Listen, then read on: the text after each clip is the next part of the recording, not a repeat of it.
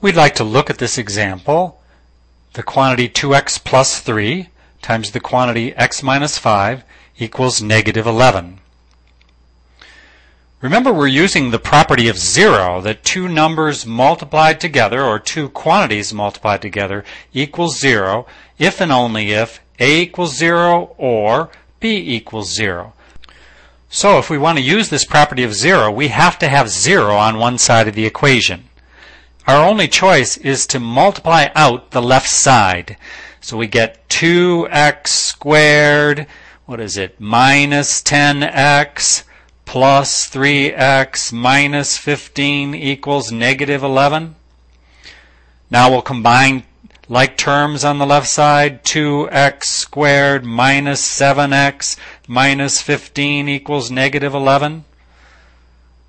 Now add 11 to both sides. We're getting 0 on one side now. We're going to add 11 to both sides.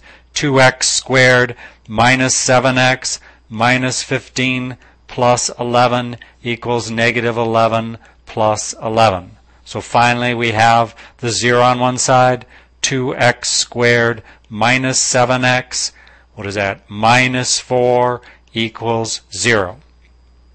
Well, now what are we doing to solve this quadratic equation? We're factoring. So now, just like we did in chapter 5, we're going to factor. Let's see, how does that work? Well, we know this has to be 2x and x. There aren't very many choices there. Because it's negative 4, then we could either have plus 2 minus 2, or negative 1, 4, or positive 1, negative 4. If we look at the middle term, negative 7, then we think, well, we need pretty much, a pretty big one. So let's try negative 4 over here and plus 1 here.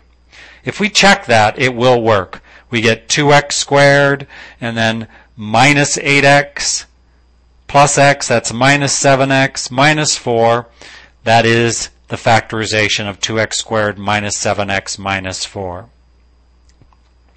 So now we're going to use the property of 0 and say, now we do have 0 on one side, and we can say 2x plus 1 equals 0, or x minus 4 equals 0, and solve each of those equations separately. So we subtract the equation on the left. We subtract 1 from both sides. 2x equals negative 1. And then we divide both sides by 2. X equals negative 1/2. Or, for the equation on the right, all we have to do is add 4 to both sides. X equals 4. Those are our two solutions. X equals negative 1/2 or 4. Notice I'm putting this in braces here since it's a set of two distinct answers. And if we evaluate that equation at either x equals minus 1/2 or x equals 4, it will be a true statement that the left side will equal the right side.